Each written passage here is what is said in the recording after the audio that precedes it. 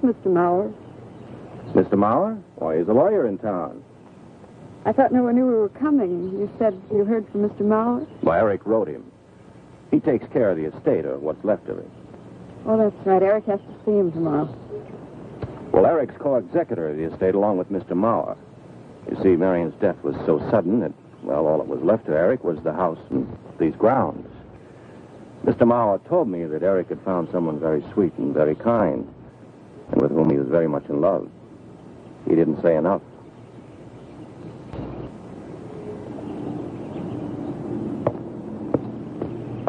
How did Marion die?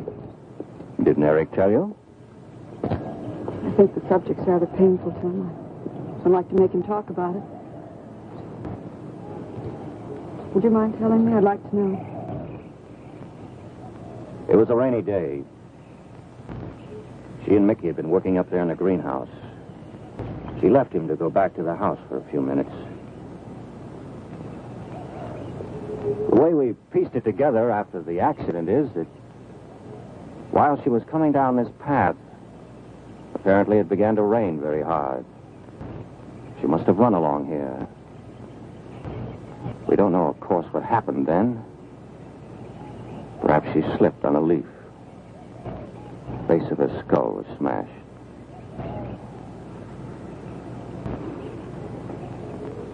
It was thought that she hit her head on the edge of the cement wall where we're sitting. And she fell in there. She died in the water.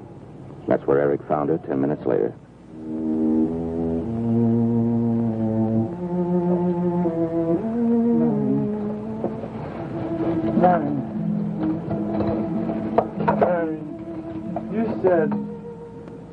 You said, Mickey, wait here.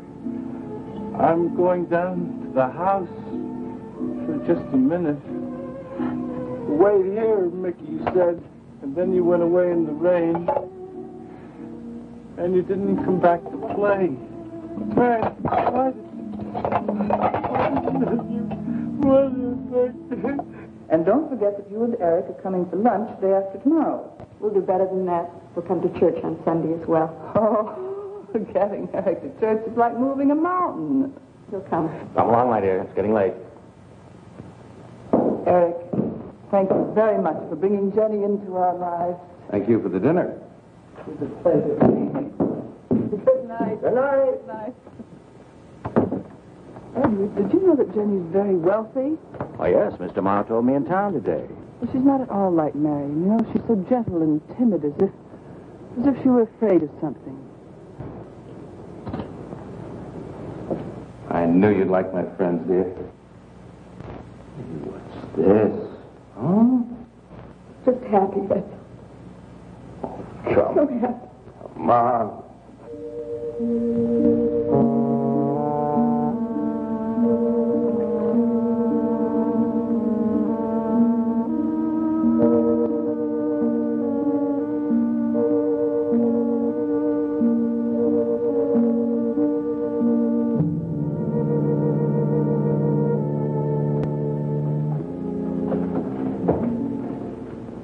How are the cots?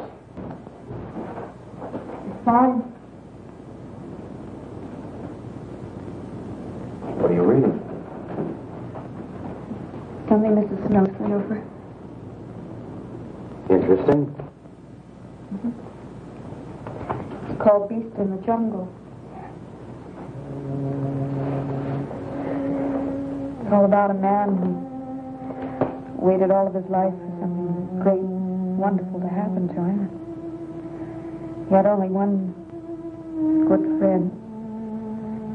It's a woman whom he confided. And she died. At her grave, he suddenly realized that she was the great and wonderful thing that he'd waited for all of his life. But it was too late then. His memories, like a beast in the jungle, rise up out of the past, overwhelm him. Poor fellow. He doesn't know what he missed.